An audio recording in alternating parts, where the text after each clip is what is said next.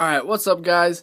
First what I do is I have two shout outs that go out for Illusion Fusion Magic and the Ace of Spades 722.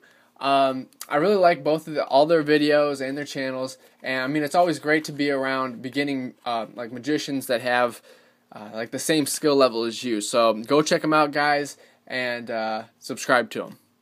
Alright, so there's your guys' shout outs. And now the other thing was I got a comment from Illusion Fusion Magic that said that was talking about the Gaff deck that was in my last video, and how you can make, if you can make kind of like the scratches, like cracks through the pips of the cards instead of like the back, what I tried to do with like the one back of the card, which I think I have right here. And let me check it out.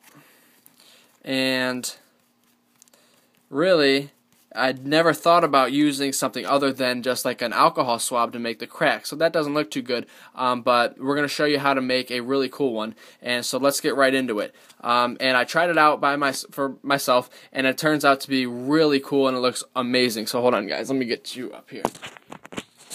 Alright guys, so first all you're going to need really is an old playing card that you're going to use to turn this into the cracked pipped Gaff card, and then you just need either like a pocket knife or just any knife, something sharp. I tried using like a let me see if I got one in here, like a pin type of thing, but it doesn't work as well as like a knife, so just use a knife and be careful guys. So you're just going to open it up. All you're going to do, I kind of hold it just like a pencil, and you're just going to go through, let me do this one, and just make your own cracks. Just go in a little bit at a time, just kind of like you're drawing it in, and it's just going to scrape off the top layer just a little bit, and it makes it really fine too. So all you're going to do is you're going to go through the card like this, just make your own scratch marks everywhere on it, and make it look really cool. So that's all you really have to do guys throughout the card, is just keep going and making scratch marks through it. The thicker, like you can make some thicker than normal and some thinner, and then like once you're done, just brush it off and it'll come right off and it'll be pretty smooth. Okay, so now I'm not going to go through and do all of this. It probably takes about 5 minutes to just go through it really quick, but all I'm going to do is I'm going to show you a finished one in a second.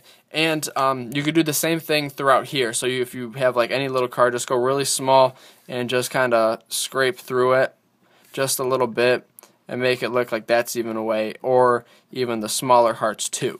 So that's all you have to do. Now one that's finished, I'll show you in a second again, but you could also do the same for the back of the card, which is what I never even thought about doing for my last one. So thank you Illusion Fusion Magic for bringing this up. Once again, you could just go right through most of the card like this, take your time, and just keep making marks through it,